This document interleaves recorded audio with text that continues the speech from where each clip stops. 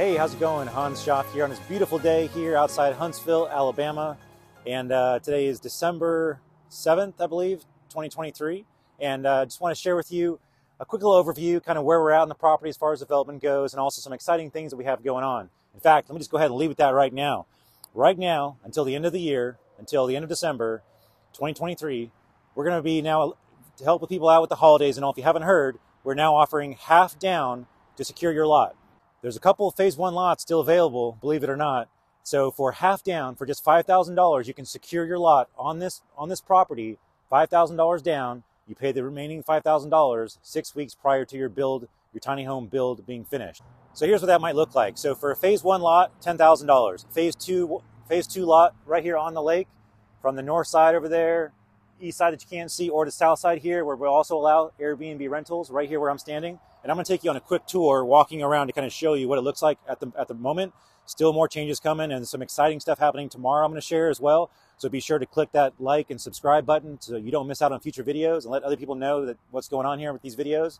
But I'm going to share with you some exciting stuff tomorrow, some cool new pictures, some things we're going to rearrange and move around tomorrow for the camera and for the video to kind of get ready for the holidays. I'll just kind of leave it at that. It's going to be pretty fun. So be sure to click on that subscribe button so you don't miss out on future videos like that. A lot more in the works as well. Again, we're going to do a Woodville video, Scottsboro, Huntsville, kind of show you the different areas and what's around this property as well. That's all coming in the can as well. And some more things over the holidays we'll be doing too. So you don't want to miss out. Click that subscribe button. Okay, last promo there. So going back to, I'm going to stand on this side now, let you see that side of the lake. Of course, here's the rocks in that previous video. You can kind of see we put that riprap right out there. All of that, I think it was like 6 or 7 different loads of rock that we put down there, about 250 feet, 300 feet or so of riprap. And so the lake level is going to be right to the bottom of that riprap right there. So it's going to look real nice. You're going to look out across the west side of the lake and you're going to see this nice riprapped western edge with some trees behind it. And then, of course, the sunset. We have some awesome sunsets here. The sun's on the west side, obviously, so it's going to be shooting this direction. So you've probably already seen some of the pictures, but I got more and more pictures and video we'll be doing during dusk and sunset, because the sun coming out over the foothills and stuff coming this direction in the afternoons is going to be really cool. So I digress. Let's talk about those the special. Okay, half down. So for example, let's say you're wanting to get a phase one lot. So normally it's $10,000. During the holidays until the end of the year, we're going to allow people to put down just half, help them out with the holidays and things like that. So you put half down, $5,000 to secure your lot. Then let's say you get your tiny house ordered today, and they tell you that your home is going to take, say, 4 months before they get it built, right? They got a lot of sales going on, and a lot of homes being built right now, so it's going to be maybe 3 or 4 months or so before your tiny house is built. So that gives you 3 or 4 months to go ahead and get the rest of those funds set aside to finish paying off your tiny house and for the $5,000 left for that lot. So if they tell you that, hey, April 15th, your tiny home, we need the balance paid because it's going to be ready in 6 weeks, then you need to go ahead and pay us that remaining $5,000 to get your lot fully paid off and secured, so that when your tiny home is done, you'll have your lot ready to go. Again, for phase two on the lake, those are $15,000. So $7,500 down will help you secure a lot here. Let you save up that $7,500, use it for Christmas or buy some more amenities for your tiny house, whatever you want to do. And then again, 6 weeks prior to your build date, you need to have that other $7,500. You need to send that across here so we can get your lot, all finished for you as well. Okay, so $5,000 down for lot one for phase one, $7,500 down for a lot in phase two until the end of the year. Hope that is clear and makes sense. All right, now let me go ahead and pick this up and show you, do a little walk here around the property. I know we've talked about what's going on here, but just in case you're new and this is the first time you've ever seen this video, this is the Cottages at Pine Lake, a new tiny house community on wheels for incredible tiny homes. That's the builder we have featured, who is doing all the tiny homes for all 54 lots that are going to be on this property. We've got 24 lots that will be on the lake itself, and then the remaining lots will be in the forest area on the east side of the property. So we've just developed just had all this lake cleaned out. It was really grown over, about 10 years worth of growth, shrubs and little saplings and different trees and whatnot. We had a crew come through here and they ripped it all out. The previous video showed a lot of like that riprap on that side over there, the west side of the property. That was probably some of the worst growth that we had. And so they went in there, ripped it all out, and we put this riprap rock that you kind of see on reservoirs and lake shores, things like that, to make it really nice and clean look on that side for that walking trail to walk around that west side of the lake. Again, there's going to be a walking trail that goes around this lake. It's probably about 1/3 of a mile or so. So it's a real nice length, not too far, not too short. You can do a few laps if you need to, but it allows you to kind of get all the different views of the lake. You get to walk through the forest. I mean, right next to the dog park. So it's pretty cool how that all looks. And I'll walk you through all this stuff here real quick. Again, we're not done by any means developing this property, but we had a lot of work just done. So I kind of show you where we're at right now, so you can just kind of see some of the progress and let you see, how this property is transforming right before your very eyes through the magic of video. So right here where I'm at, and I'll go up a little further, kind of give you a little better perspective. This is the south side of the lake. All right, so real quick, phase 1 is on the northeast corner. Okay, so in that corner over there, it's in the forested section over there. And these trees are probably 75 feet tall or so. When I have my drone kind of going up, that's about the elevation between 75 and 100 feet. So they're real nice tall trees.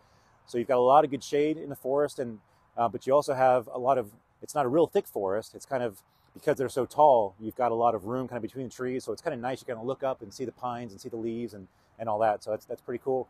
But that phase 1 is 10 homes, and it's going to be 6 on the northeast corner, and then the other side of the clubhouse is going to be another 4. So a total of 10 lots for phase 1. There's only a few of those lots still remaining.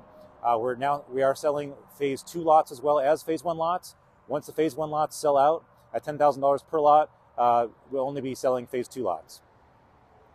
So phase 2 is around the lake. Those are actually lots on the lake shore. So literally tiny homes will be between these trees, sticking out as close as we can get them over the lake. So you're literally going to have waterfront, lakefront property. So very excited about that. And let me keep walking here, kind of show you. So we're going to have on the south side of the property, this is kind of the public part of the property. You've got the road that comes in kind of just behind me, or sorry, in front of me. So behind the camera is the main road as you come in. And that's going to be kind of the public part of the property. So you kind of drive in through the front, you'll see the sign, all that kind of stuff. And you turn and you kind of drive along the south side of the lake. And then you come to the southeast corner over there. And you continue on, oops, that way, around the lake. So right in this section right here, this is where, in the southeast corner right here, it's kind of hard, sorry, trying to look at the camera and see where I'm pointing. This is where we're going to have the new gate. It's going to be a 20-foot wide, remote-controlled or code-controlled gate. So the only long-term residents will have access to the backside, the private part of the property, okay? There'll be 44, possibly a little bit more than that, but we'll have as many as between 6 and 10 lots here in the front, up to 10 homes that can be on Airbnb right here on these front lots between these trees. So for those of you who may be interested in renting your house out, whether it's for, for long-term purpose, for like you don't plan on staying there at all, you just want to have a home to generate some extra income on Airbnb, then, or if you're someone who wants maybe a second home and you're looking to rent it out while you're not there, or somewhere in between there, any lots that are going to be rentals have to be in the front of the property. We are not allowing any property, any tiny homes in the back of the property except for primary residences for owners only, okay? So anything past the southeast corner is only going to be for private for long-term residents. Now, so if there is going to be any Airbnbs or any kind of rentals, we have up to 10 lots. Doesn't mean all 10 of them are going to be rentals, but I think we're going to need at least 5, as many as 10 homes in order to provide additional accommodations for guests, for residents. During the holidays, for example, Christmas is coming up, and say you had your tiny house back there, and it's big enough for you and maybe your dog or two, or maybe you and your spouse, but you don't have enough room for a guest to stay over comfortably anyway, without kind of completely changing the way that you live and having to step over each other, and that's not fun. So rather than have to go 15 minutes away and find a hotel somewhere and spend money off property, why not give them their own tiny house experience? They can come stay in one of the Airbnbs on site. They can literally walk around the corner and have their own tiny house right here. They can rent for a day or 2 or a week or whatever, however long they're here for, so you guys can still, socialize and have fun and dinner and eat and all the things that you're going to do together as well. But now they can have their own space to sleep in and kind of put their stuff in and all that, and not clutter up your home, because it's a tiny house. You don't really have room for other people's clutter in addition to your own stuff, right? So that's kind of the idea behind it. That's why we've decided, I'm going to set this down. That's why we've decided to go ahead and open it up for Airbnb rentals. Step back here, so I don't have to bend over. But number one, because we're going to have 54 homes, and we're going to need tiny houses. We're going to need additional accommodations for your guests, whether it's your family, your friends, other people staying over, and we're going to have a lot of visitors. Again, we want to keep all those visitors and all those guests whether they're coming because they know somebody on the property or not, they want that tiny home experience. We want to be able to give that to them for a day or two or a week or whatever, but isolate that and separate that from the rest of the property. People who are here long-term, living here for long-term, we don't want to interrupt or interfere with their daily living as well. So that's why we're going to have the gate right here on the southeast side of the property. And I apologize if maybe I'm repeating myself, saying it several different times. You'd be surprised how many questions I get from people who don't quite understand it. So I feel like if I repeat myself enough times, maybe if I say it a little different way, then it'll sink through and someone will get it and not ask the same question over and over again. I don't mind questions. I like answering questions. I want to make sure everyone understands how this is all going to work. So I'm trying to be as clear as possible, and I repeat myself. So don't get annoyed in the comments and tell me that, hey, I already said that 10 times. Again, there are people who sometimes it takes hearing it a few times to fully understand what's going on here.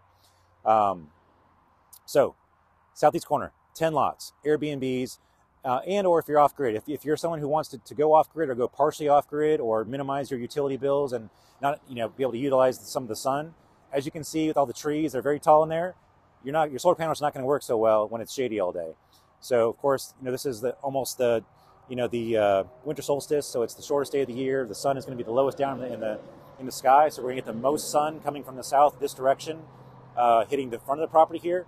But then as you get closer to summer solstice, the sun goes higher in the sky and it comes more overhead. So these trees are definitely going to block any kind of solar activity, except for here on these front 10 lots. Let me see if I go a little bit further back, but you can see there's the trees behind me. So these 10 lots, because they're south facing, you'll be able to get solar panels in here and get the best bang for your buck as far as solar goes by having your home in front of the property. So if you want to do an off-grid situation or just solar panels or do something to kind of minimize your electric bill, if you just want to do that, again, the way the solar system works, it's primarily solar based with the battery, and if your battery runs low, then the grid will just kick on automatically with the way that Randy configures his tiny home off-grid system. So you can use our grid as a power backup and basically decrease your electric bill. You may still have a little bit of electric bill on those days where maybe it's been raining for 2 or 3 days straight or cloudy overhead, or you're just using a lot of power. But then the rest of the time you can utilize those batteries and just live off the solar with your batteries and all. So if you want to do that, one of these 10 lots in the front would be ideal for that as well. Okay, so that's what these 2 lots are kind of going to be reserved for. Unless you just want to be in the front of the property, once these 10 sell out, then we're done. No more rentals are allowed. And again, off-grid's not going to work in the back of the property virtually at all. So if you want to do off-grid, that's something you want to do sooner than later before these 10 lots sell out. All right, so I think I've beat that dead horse. Here, we're going to keep on walking around the property now. It's maybe a little bit longer video than I anticipated, but I want to show you as much as I can here on video on this beautiful day. It's been real wet. We had 3.5 inches of rain last Saturday, and it's about 55 degrees right now. It's quite nice out, very pleasant. Not too cold, but makes you still realize it is winter. And as you can see, I'll give you a little sneak peek at what's coming. If you look closely at these trees, they're wrapped in Christmas lights. So I got an exciting display to show you tomorrow. That's all I'm going to say for now.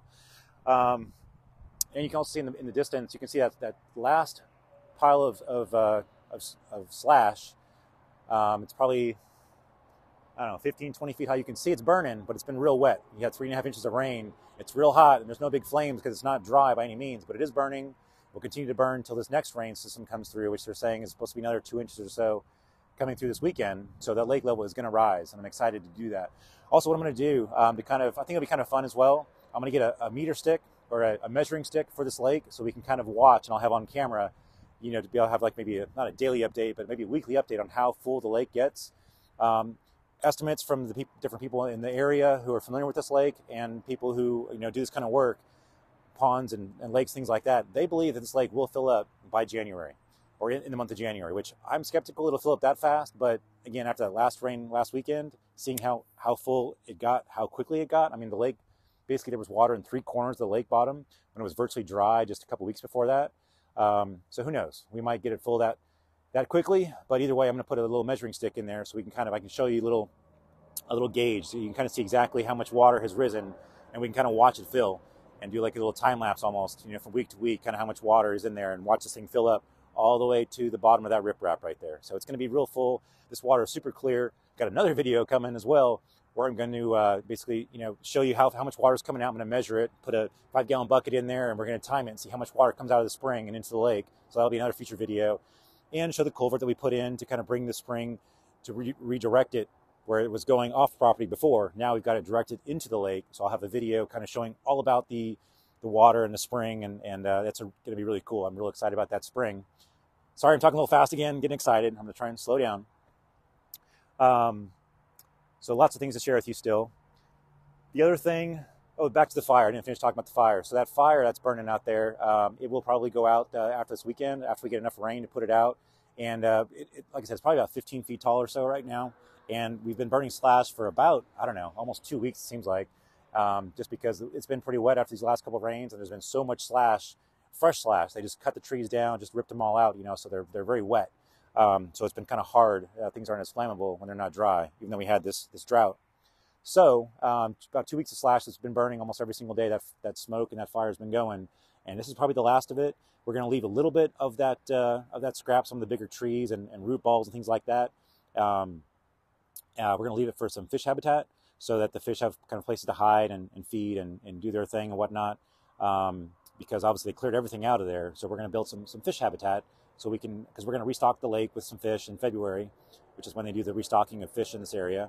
And so yeah, we're going to have a lot of fish in here, so people will be able to fish and create a little ecosystem. But this water is super clear, so you might even be able to see through from the top and down and be able to see the fish. It's going to be so clear. So we'll see. Who knows? Okay, this is phase 2. So I'll walk a little bit further here, and this is where the new gate's going to be. So we got the gate at the front of the property right now. It's it's got a padlock on there. It's 20 feet wide. Obviously we keep that locked because we don't want people coming through here, and there's open ditches and there's a lot of work still going on. So it's not publicly open until we finish the project. So and of course, if you're in the area, let me know if you want to schedule a tour. I'd be happy to walk you through here. It's by appointment only because we don't have anything on site, permanent quite yet. We're working to get that tiny house set up as a sales office, so we'll have something like that in the future. But right now, we're not quite set up. We're still developing, getting things up and running here. But anyway, here is the southeast corner, okay? So the new gate is going to be right through here. There's going to be a nice, probably a split rail fence, something like that, with some vegetation on either side, again, to kind of create that barrier between the public part of the property and the private part of the property. So that's going to be there. I'm going to back up a little bit further. Can give you a better view of it, but it's going to go right through here. There we go. All right. So past that point will be private for residents only. You'll have your own special, key code or clicker in order to open the gate and go through. All right, and it'll be for long-term residents only. So the people who are here in the front, they're going to have their own hot tub. They're going to have their own amenities as well for this Airbnb section, because we want to encourage people to have a good time and have a good experience with tiny home living. But they're not going to get access to like the dog park. They're not going to get access to the clubhouse, the gym, the laundromat, or really even lake access. They'll be able to be on the lake and see the lake, but there's going to be a dock. I haven't shared this yet, but now we're actually moving the pier. It's going to be even better now because of that riprap. But right in the middle of that riprap, we're going to have a pier shooting out. So you'll be able to walk to the middle of that pier and hang out on that pier, fish off that pier, launch a boat and go, paddling around from there, or jump off and go swimming, whatever you want to do, right from the middle. It's going to look really good. So maybe I'll put together a rendering, but basically we were going to put that pier in while we were doing all this work. However, we weren't sure exactly where the water level was going to be. So what we decided to do now is we're just going to wait for the water level to rise up, especially because it's going to rise so fast. Once it gets to its, highest level, because at the bottom of that riprap, there's actually an overflow that so the lake won't go too full, obviously, and flood its banks, because that stream is going to be continuing to flow in, and rainwater is going to continue to flow in as well to keep that lake high.